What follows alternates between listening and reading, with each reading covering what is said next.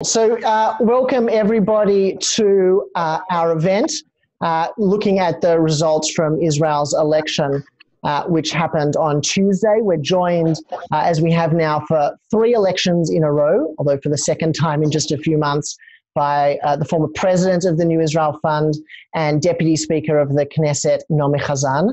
Before we get to her, I want to give a little bit of an introduction to what's been happening, which was a bit of an interesting and maybe even a breakthrough election result. And we're going to dive into that in a second. Before we get to the results, I just thought I'd provide a little bit of context to how the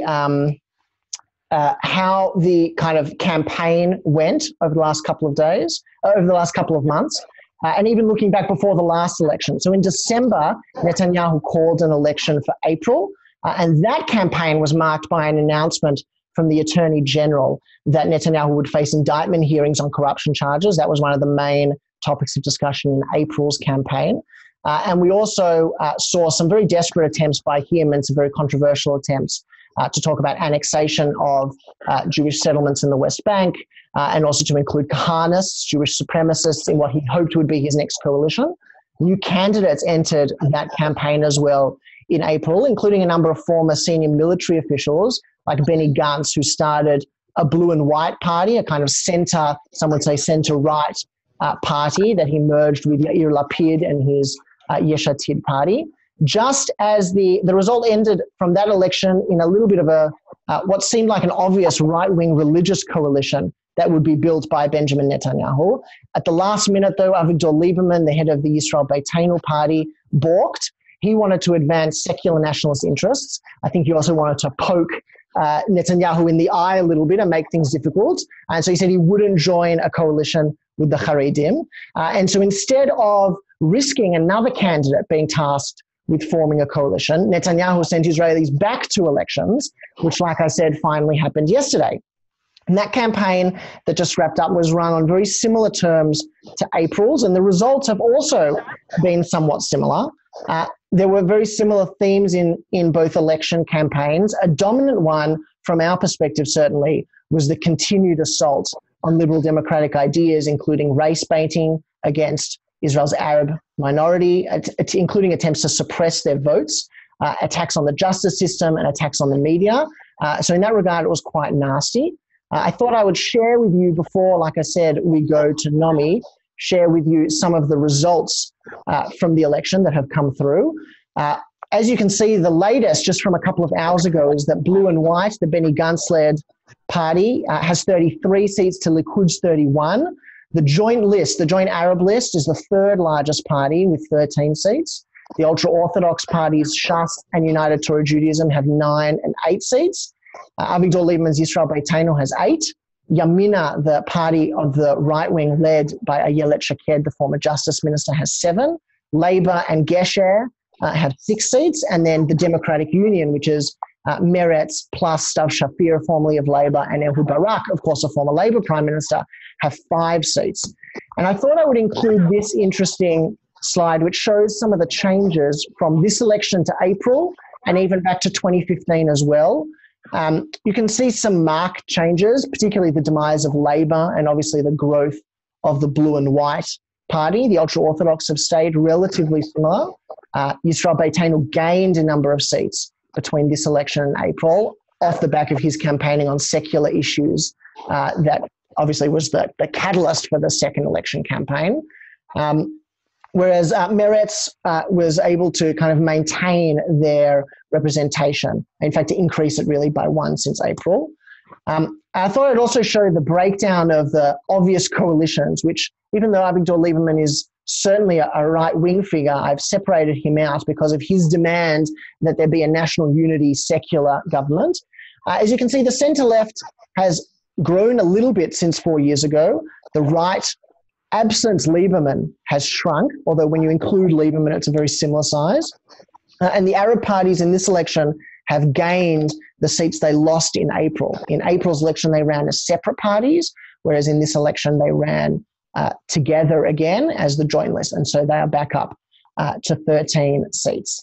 We're going to pass on now, before I give you over to Naomi, I thought I would just say a couple of things. One is that this is obviously a very interactive event. So if you have your questions, you can ask them. If you're joining via Zoom, you can join them. You can just ask them by clicking the Q&A box, which is at the bottom of your screen. Or if you're joining on Facebook Live, you can just type your comment in. We'll keep track and we'll get to answering your questions. So with that, I'll pass on to Naomi and let her give us an update, and then we'll go to some discussion. So Naomi, thank you very much for joining us, and it's over to you. It's my pleasure. Good evening. It's midday here in Jerusalem, and I want to make a major suggestion. For the next webinar, you don't need to call in outside help. Liam is terrific, and because he's so terrific, he's cut about 10 minutes from my presentation, and we'll be able to get, I hope, within 20 minutes to serious discussion, because I think that's the reason we're here.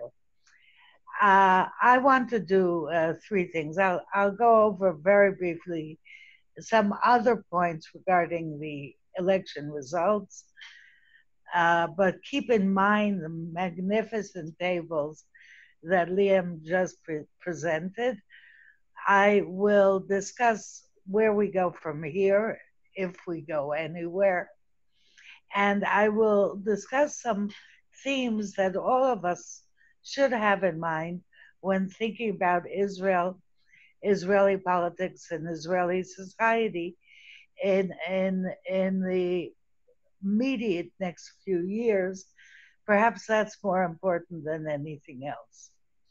And let me start by saying that the result of these elections, depending who you talk to, one hears for the past 24 hours almost the identical answer from the far right to the far left. The first part of the answer is, it could have been worse. Regardless of one's perspective, it could have been worse. And the second part of the answer is, it could have been better. And again, from every single perspective, one hears that as well. And the third part of the answer is, we'll have to live with it. It's very complicated. And one knows when one talks about politics that complicated is a euphemism, especially in the Israeli case, for it's so complicated that we don't know how we're going to get out of this quagmire. And I think it's important to remember that it is going to be not only complicated, but as I will reiterate in a few minutes, it's going to be very tedious. It's going to be so tedious that most people who care about Israel are not going to be able to keep up with the details, and they'll find them so boring that it almost by definition it's going to be a turnoff, but we'll get to that in a minute. I think that the bottom line from the election results as we know them today, and there will be a few adjustments, I believe in the next 24 hours, they're counting the soldiers' votes, the diplomats' votes, the Siemens votes, the disabled votes now, and they're going to shift a little bit, a seat here, a seat there.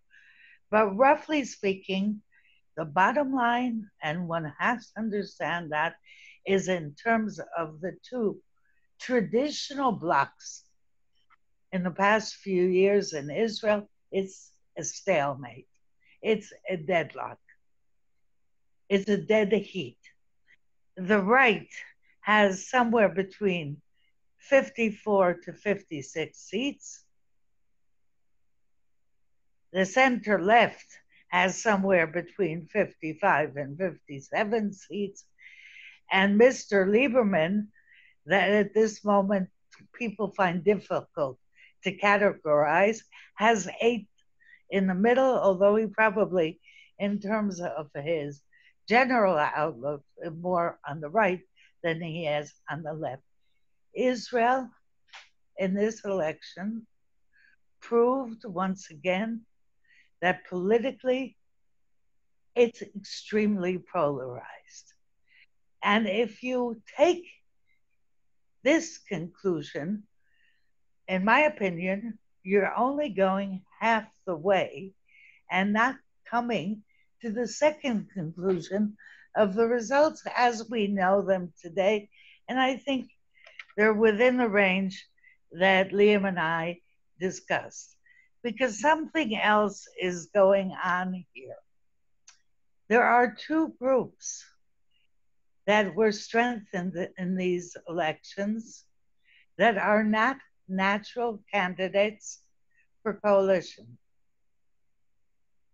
unless it would be a totally right-wing coalition or a totally left-wing coalition.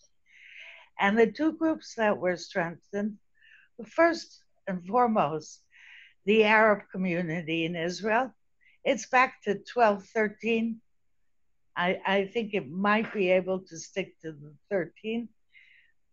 A vast improvement over the April elections, because the voter turnout in Arab polling booths was up 10% in September, in contrast to April. In other words, when the Arab parties merge, they are a political force. And very conceivably, according to Knesset rules, Ayman Odeh, the head of the Joint Arab List, will become the leader of the opposition. This is an amazing breakthrough in Israeli politics and requires to think more in terms of a joint society of all Israel's citizens than perhaps in the past. So that's one major shift.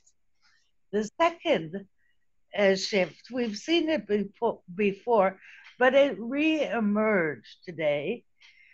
And by the way, one that hardly any of the commentators are noting is the strengthening of the ultra-Orthodox parties, the Haredi parties. They are now up to 17 seats. Shas especially gained in these elections, but together Shas and United Torah Judaism are 17 seats. That's a block. And it's a block somewhere on the right, but in a different place entirely. And if you've been following the rhetoric of the past few days, and I'm sure many of you have been even more glued to the websites than I have, then I think one understands that all those who've been talking about a Zionist Jewish government have been using this terminology as a veil to exclude Arabs. But the same veil can be used to exclude Haredim as well. So we have two blocks that are growing as opposed to a large body of Jewish Israelis that are deadlocked. And that is at the moment, the most we can say about the election results as we know them. But I suggest to keep our minds open with these two takeaways. So that's as for the results, they're not going to change much. And therefore, the second major question that arises is what's going to happen? Now, I, like many of my friends, opened the Haaretz this morning and saw 7 or 8 scenarios for coalition construction. Obviously, no side can form a government on its own, And therefore, we have to look to two major options. I am going to put the first one on the table, even though it's surprising, and that is the first option is no government is formed, and Israel goes to a third set of elections. I'm putting it on the table now because it is not a distant possibility, given the numbers and the possible combinations, but, and it's important to remember, most people, that's the last thing they want. I don't think many people, friends and political foes, can go through another election with the venom that we saw in the past few weeks. It is absolutely tearing Israel asunder. And frankly, if you want a third takeaway from the elections, uh, people are sick of elections. And that's a deterrent, but don't forget it's an option also that no coalition will be constructed. And then the big threat dangling over the negotiators is going to be if you don't get your heads together and if you don't get your act together, that's what's going to happen. And the voters are going to punish. They will. Okay, so the second option is obviously some form of coalition government, with the highest probability at the moment being given to various forms of national unity governments. Now, a national unity government will probably, it has to include the Likud and Blue White Party of Benny Gantz, and that's where the problems begin. Benny Gantz has announced that he cannot sit with the Likud as long as its leader is under suspicion and about to be charged with a mixture of fraud and embezzlement and bribery. Although in the last 24 hours, there have been some hints that they'll be willing to sit with him in Delhi's charge.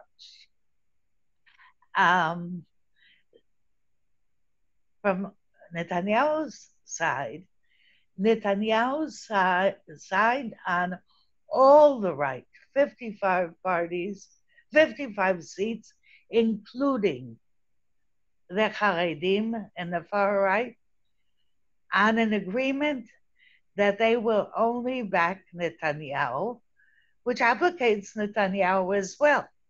So can Netanyahu actually fall back on his own agreement with a right-wing bloc and join a national unity government? That will be seen as sheer betrayal. So to form a national unity government of the two major parties, Likud and Blue and White, means both sides have to compromise on their electoral promises. Now, Lieberman is somewhere in the middle. He wants a national unity government, but he wants to be in it.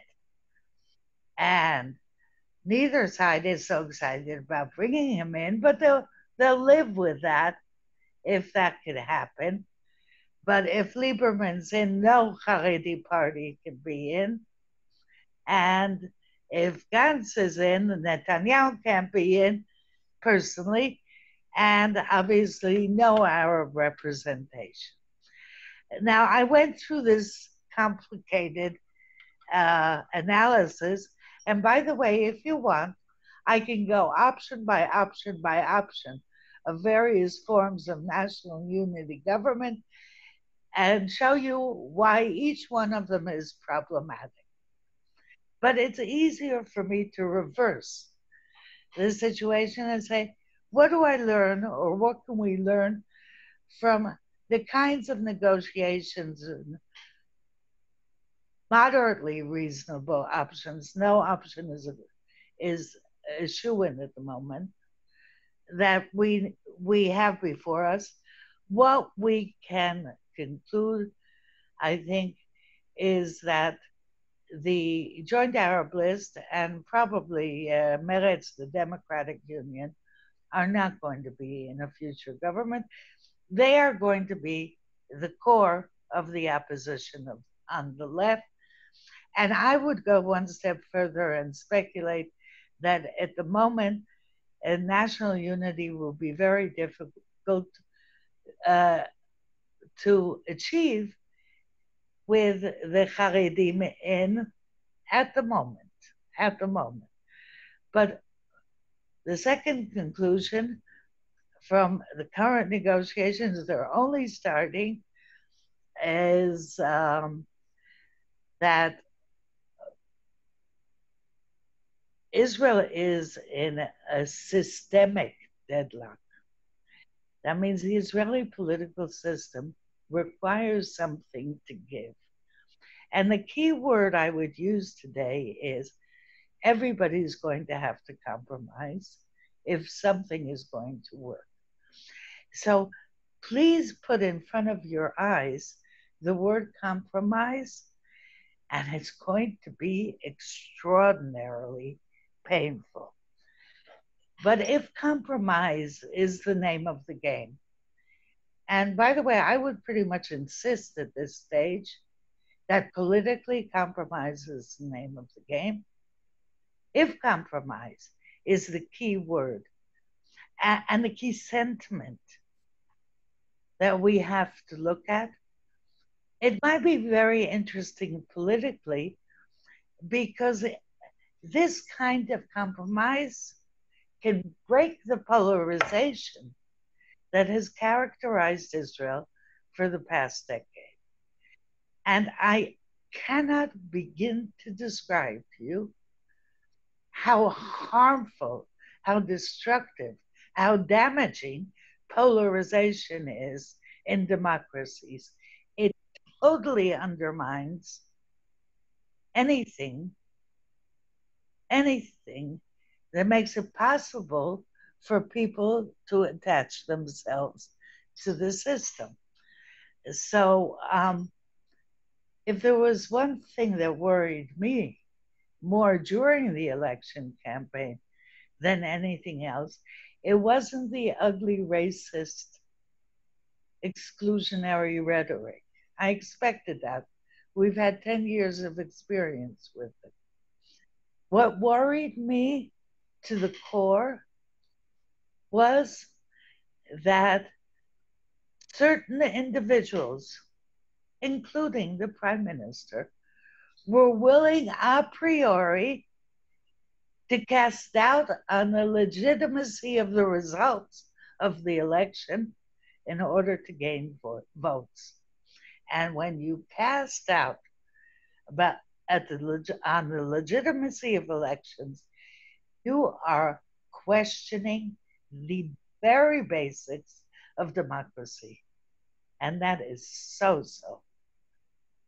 dangerous.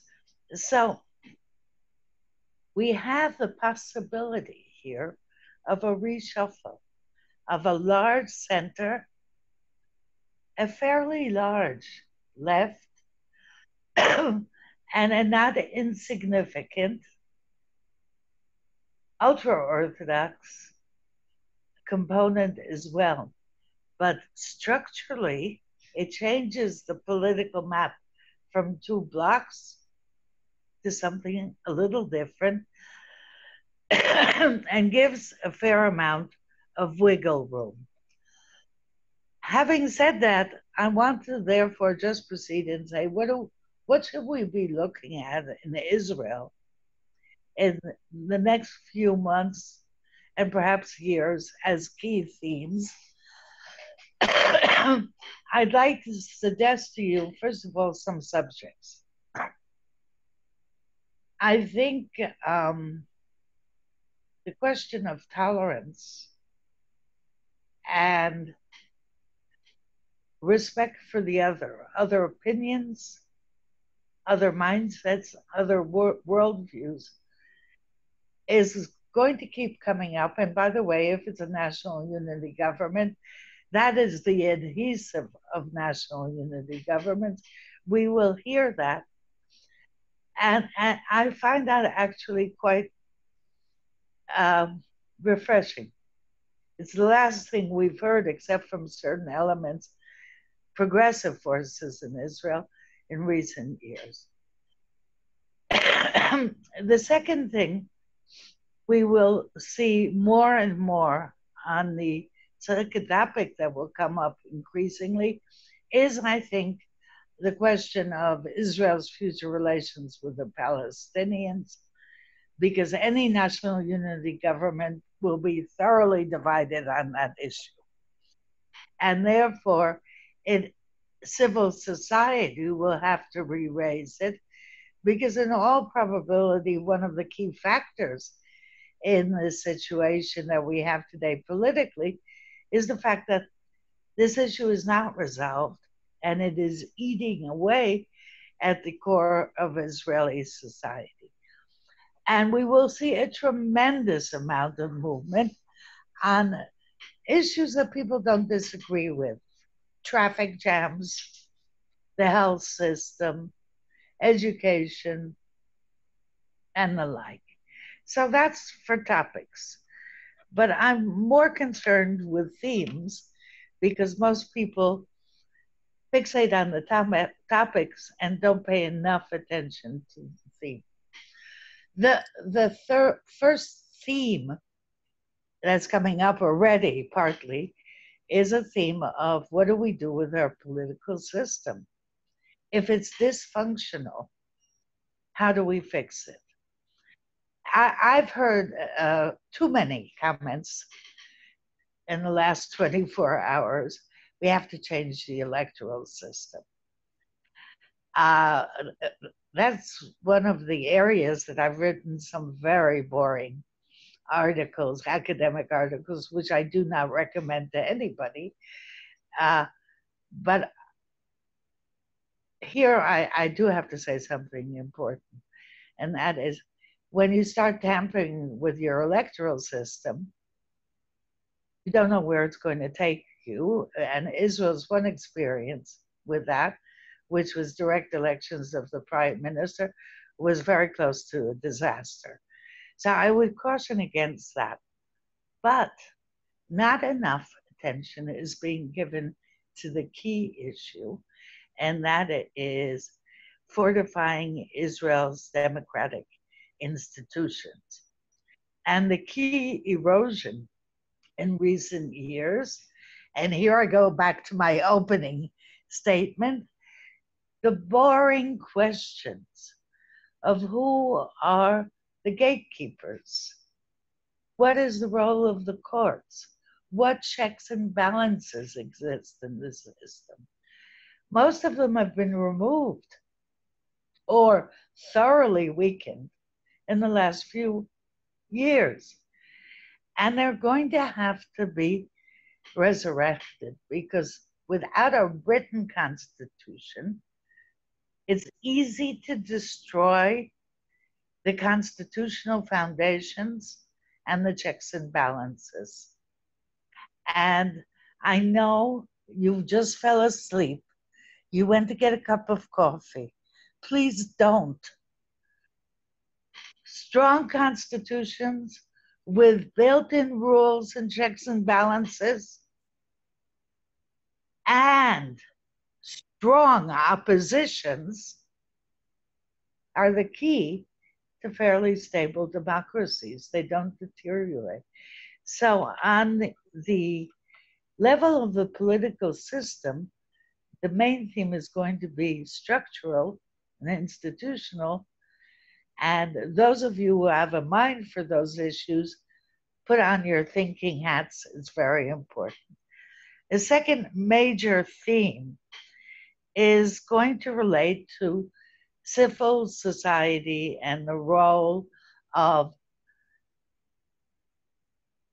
civil society organizations, and, or if you want to put it in stronger terms, people power.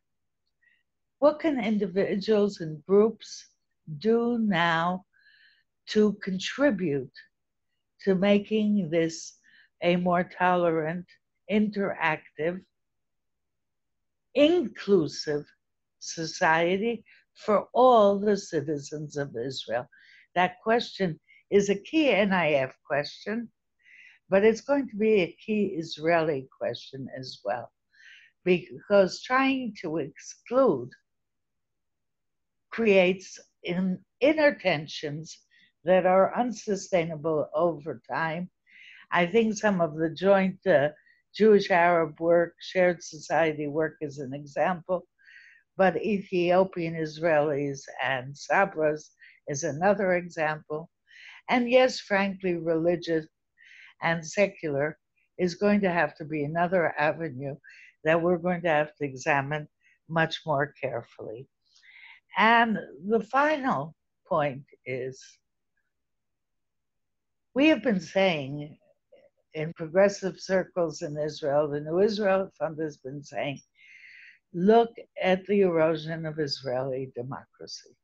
It's happening before our eyes, and until we begin to understand the parameters of these changes, further changes have occurred, and we're way behind this democratic slippage. These elections prove that without a vibrant, deep democracy in Israel, Israel will find itself in a situation that it won't be able to support itself and how it operates, let alone promote its values. And therefore, more and more and more attention is going to have to be given to thinking out of the box and assuming a national unity government based on compromise, thinking out of the box about how to begin to put Israel's Humpty Dumpty democracy together again. And that is also going to be a major theme.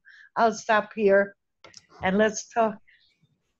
Wonderful. Well, thank you for that really amazing summary, Naomi. It's definitely covered lots of the questions that I've seen coming through so far. Most of the questions that we've had have broken down into two categories roughly. One is a kind of procedural / coalition building category, and the other is a policy and where we go from here policy-wise category.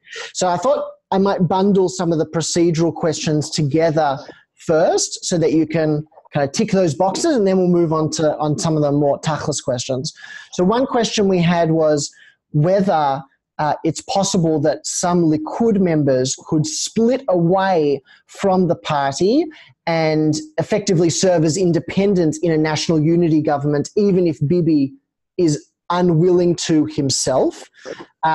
Another question, I'll kind of bundle them together and then maybe you can answer all of them at once. Another is whether you foresee a kind of split-term prime minister where Bibi might get 2 years, then Gantz might get 2 years, or the other way around. Or maybe Lieberman will insist on having a term as prime minister as part of being part of the government. Another interesting procedural question is the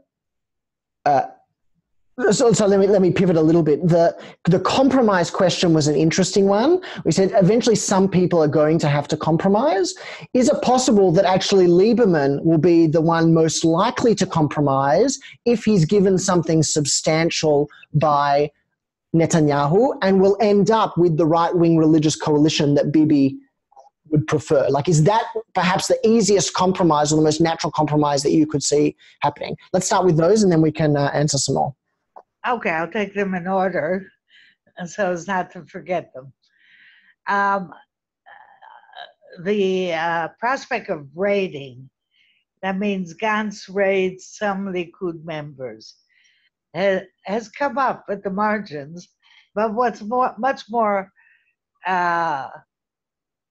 being discussed much more seriously is the Likud rating some of the blue and white, especially the right-wing ex-Likud segment of blue and white, Gideon Hauser and Yoaz Hendel, who were close advisors of Netanyahu, or for that matter, Bogi Ya'alon, who was his defense minister, etc., etc.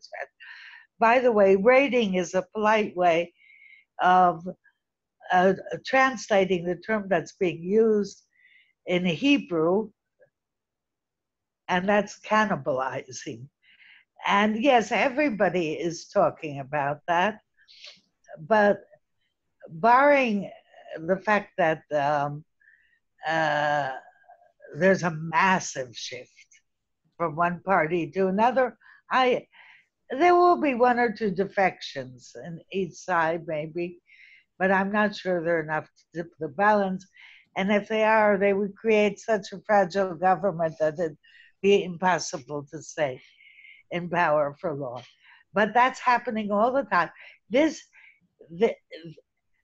Every hour there'll be a new rumor about who is considering crossing the aisle, which is the very correct terminology for the process we're talking about. And if I may, I'll skip to the third question on Lieberman.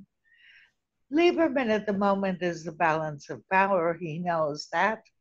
He's thoroughly enjoying himself.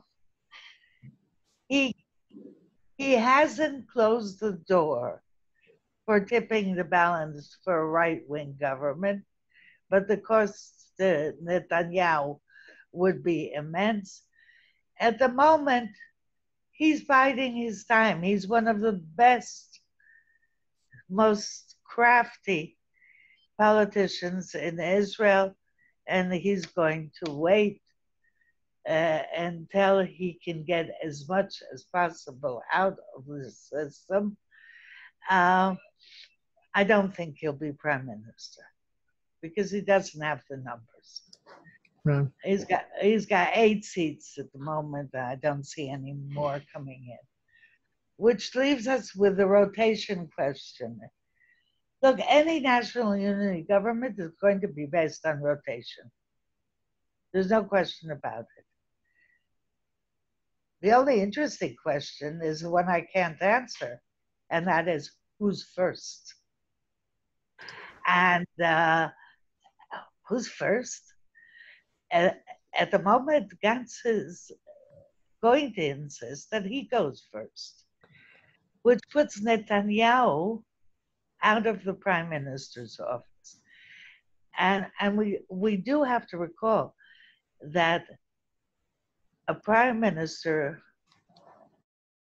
does not have to resign if charged, if put up indicted on criminal charges, but a minister, according to law, does have to resign.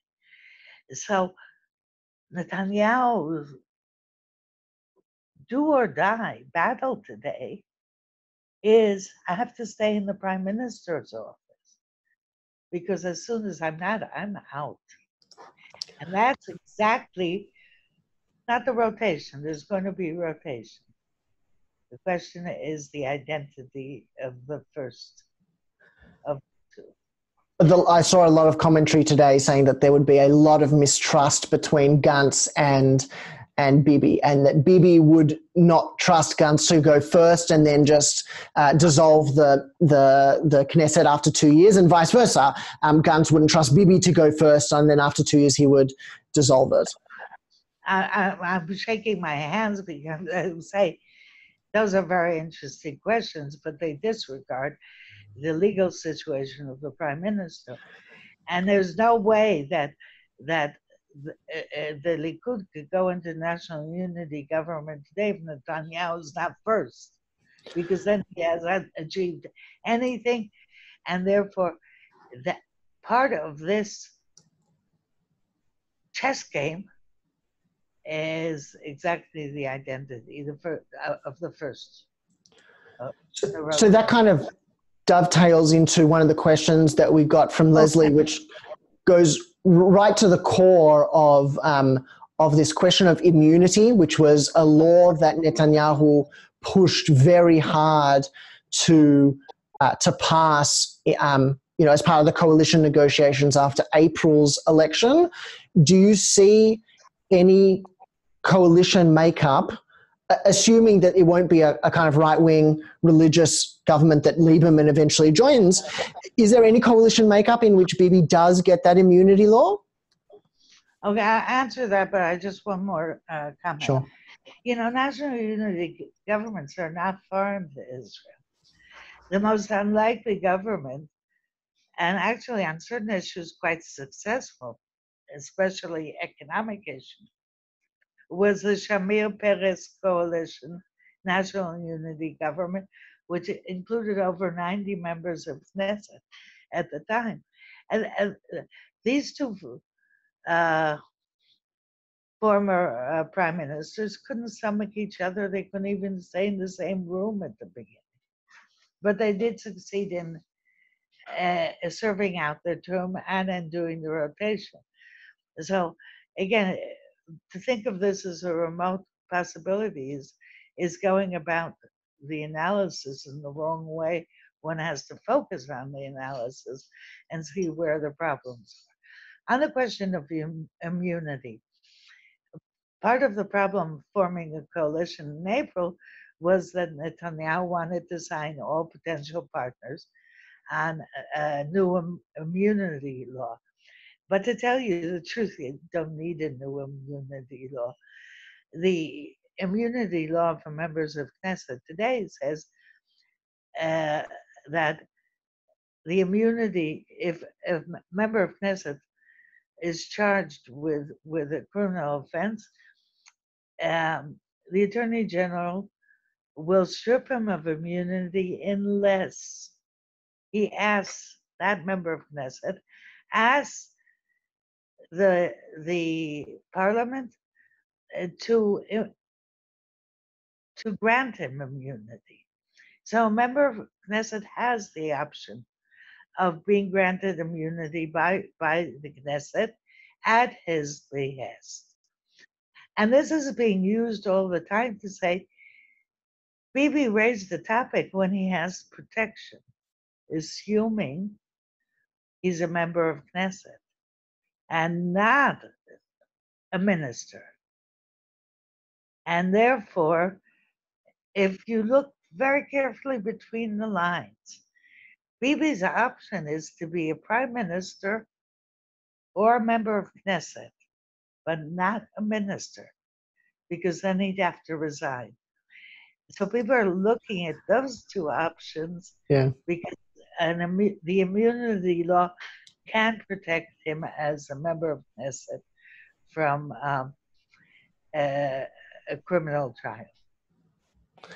So let's move into an area we've got quite a few questions around the significance and strength of the Joint Arab List, which looks like it'll receive about 13 seats. There's a couple of questions.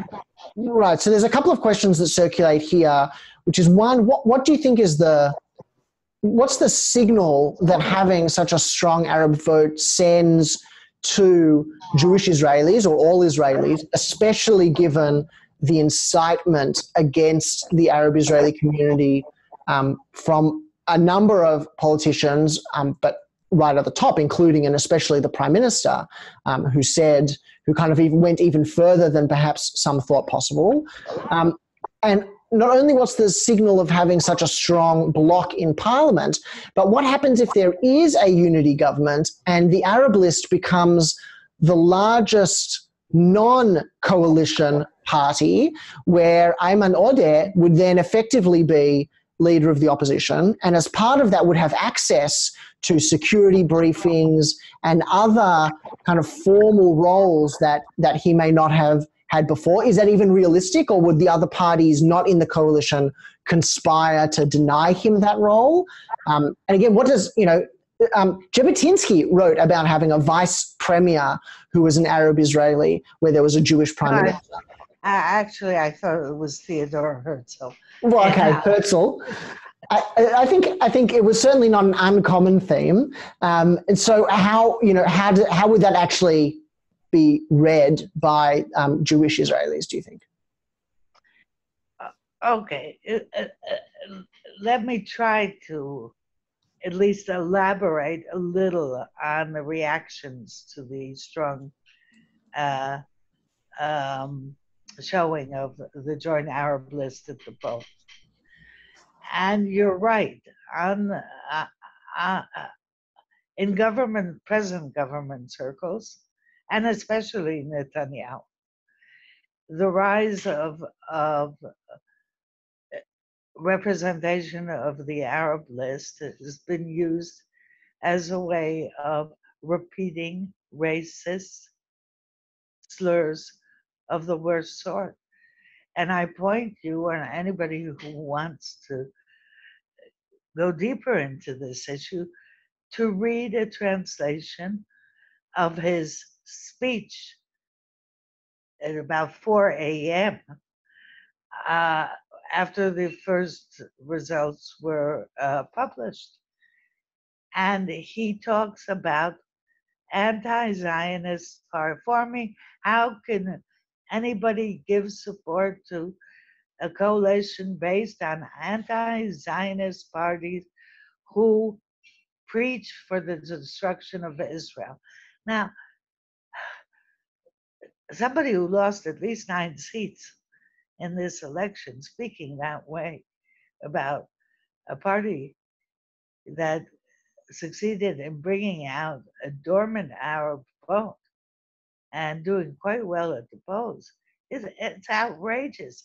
It's a continuation of the slur of the Arabs are going in droves to the polls, come out, etc., that we heard back in 2015. So you do get this reaction on the one hand. On the other hand, in most circles, and I'll give you one example, there's an understanding, a very considered, objective assessment that the Arab community in Israel is proving to be a political force that cannot be ignored. And if I want to give one proof of that, Amir Peretz, the head of the Labor Party, much reduced, yesterday issued a call to Benny Gantz to talk to Ayman Odeh, to start discussions with the leadership of the Joint Arab List. And I think that is the kind of awakening, positive awakening, that may begin to shift sentiments. It'll take a long time, but nevertheless, I think I see that beginning to happen. And that leads directly into who's going to be head of the next opposition. I hinted at that, right? And by the way, the role of leader of the opposition is embedded in law. It comes with regular monthly consultations with the prime minister, regular security briefings, a regular place in all state functions and official ceremonies. It was built at the time, by the way, to accommodate Ariel Sharon when he was leader of the Likud. Wow. And it's lasted for the past 20 years. It won't be changed, I don't think. And my hunch is that he will get enough. He is the third party. There's no question of it. Ayman Odeh leads the third largest party in Israel, any which way you look at it. And he will be the natural choice for leader of the opposition. I already began to see this morning murmurs in the direction of how can we let him expose him to state secrets. You know, people's memory is so short that it's amazing. It's only the older people who are supposed to be getting senile that seem to have a longer memory. But I sat on the Foreign Affairs and Defense Committee with at least two representatives, different times, of Arab parties. There's nothing new in that, okay? Nothing. And so to think that it is a major innovation is it's just to show one's memory lapses more than anything else. Well, let me just say what it's dependent on, and I'll end there. Who is going to be the head of the opposition depends how many people, how many parties, what the numbers are on the opposition, in the opposition on both sides. If Meretz and the Joint Arab List are in the opposition, and the ultra-Orthodox are in the opposition, together with Yamina, the right-wing party. The right-wing party has the numbers. The right-wing opposition has the numbers. So the answer is going to be obvious as soon as we know who's in and out of the coalition. Like you said, Amir Peretz called for Benny Gantz to include, or at least to have a meeting with Ayman Odeh and the Joint List. Benny Gantz has been receptive, says they spoke and that they will meet in the coming days, I think. David's asked the question, what do you suppose will be their either demands to join the coalition led by Gantz, or at least to support it from outside the government? What will Ayman Odeh, and I think Ahmed Tibi also made public comments in the last couple of days. What will their demands be, do you think? Actually, the list of demands was published before the elections.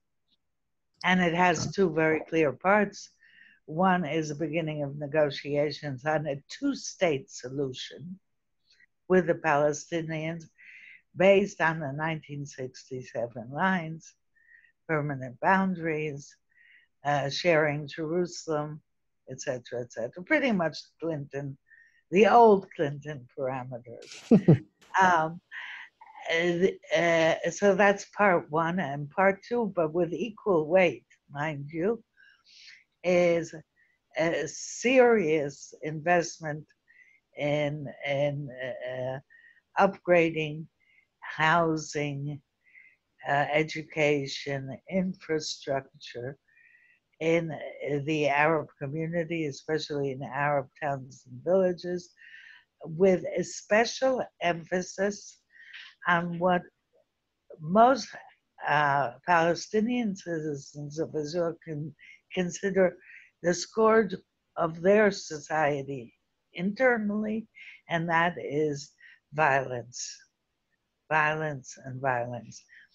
The big Arab cities, Al-Fahim, Shfar'am, Sachin, are extremely violent, and they are begging for the restoration of order. So these are very concrete demands that have been raised. Again, I don't think they'll be changed. These are the various components of the joint list are in one way or another committed to these issues, except Balad, which doesn't want to be part of any coalition anyway, etc. So those are pretty much that's pretty much what they would ask for. But again, don't hold your breath, because there is not a center-left coalition with the Arabs. That doesn't include Lieberman at the moment, or one of the Haredi parties. The numbers don't add up. And can I at least say one thing? The last two nights, and I assume next 2 months, because it's going to take 2 months, I go to sleep dreaming 61, 61, 61. I wake up in the morning saying 61, 61. We're at the mathematics stage of Israeli politics, and the magic number is 61. And if I'm at it just on the procedural matters, this is a game of patience. Netanyahu invited Gantz an hour ago to meet with him. Gantz has no interest in speeding up negotiations. The hearing for Netanyahu is right after Rosh Hashanah. He doesn't want to talk to him before Rosh Hashanah because any deal struck between now and Rosh Hashanah goes in Netanyahu's favor. It's going to be a game of chicken, of brinkmanship, and the first person to blink is the first one who's going to lose. Very high stakes game of chicken, I think. One of the things you mentioned that I'll kind of take and run with is the Joint List's demand for a two-state solution and for an active and honest engagement with the Palestinians in Ramallah.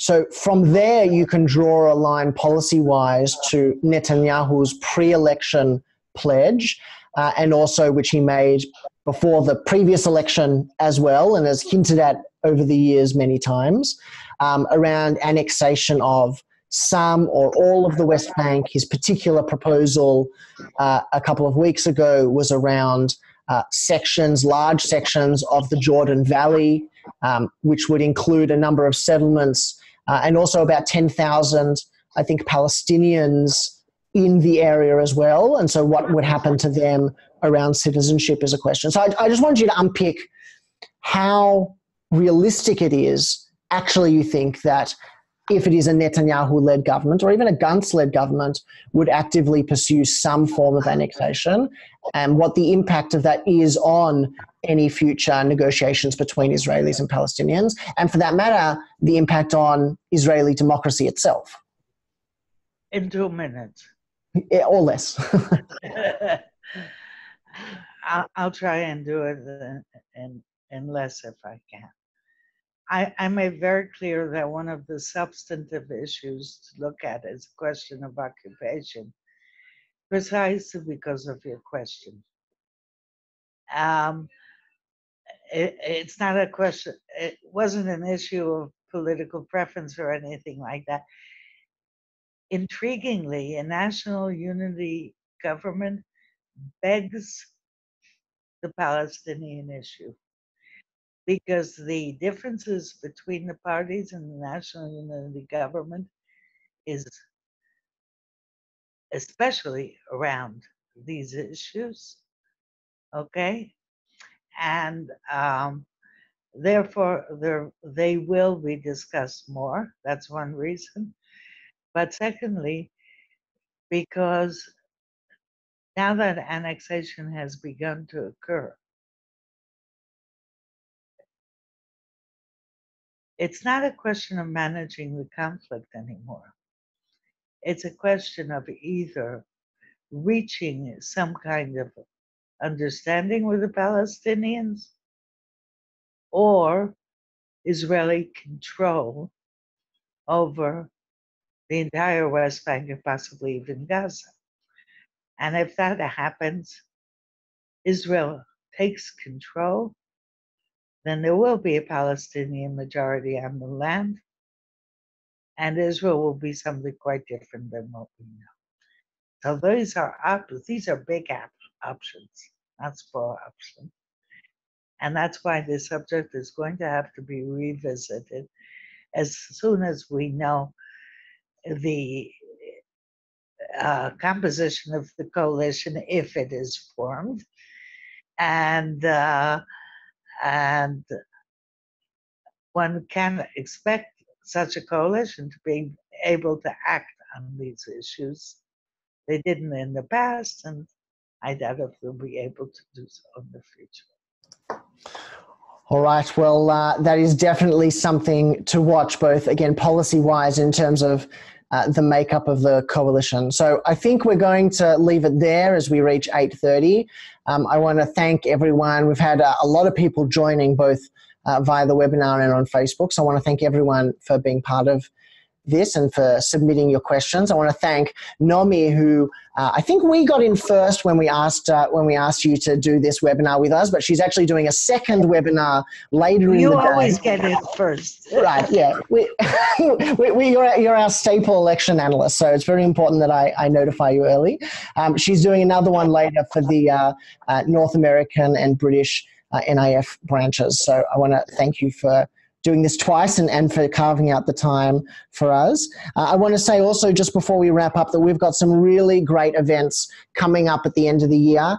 So if you want to save the date, in Sydney on the 26th of November and in Melbourne on the 1st of December, these are going to be dealing with the very important political issues that we've dealt with now from someone who's really on the inside, and we'll be announcing who that speaker is soon. We're very excited to have them come to Australia. It'll be their first visit, and I think it's someone that everyone will want to hear from as we look forward to how it is that we protect Israel's liberal democratic values and make sure that we're strengthening everything that we love about Israel as an inclusive, pluralist and equal society. So thank you everyone for coming. Thank you everyone for continuing to support NIF. And may I just say Shana Tova Yotel, and thank you so much. I'm your biggest fan out there in Australia. Well, we would love to have you again if you can bear the schlep out here. There's always an open invitation for you. But in the meantime, we'll welcome you via webinar and Facebook. So thank you everyone for joining. Shana Tova also from us, and we'll talk to you soon. Thank you so much.